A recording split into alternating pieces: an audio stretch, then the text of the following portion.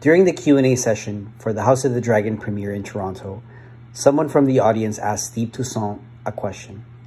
What was your favorite episode in Game of Thrones? His answer was, I think it's season 5, Battle of the Bastards. I just thought that was just compelling magical directing.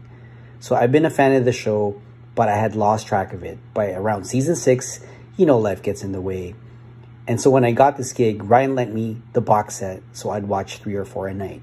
When I got the Battle of the Bastards, I just thought it was absolutely amazing. It was one of the most cinematic pieces of television I've ever seen. And it felt like I was actually there, in the battle.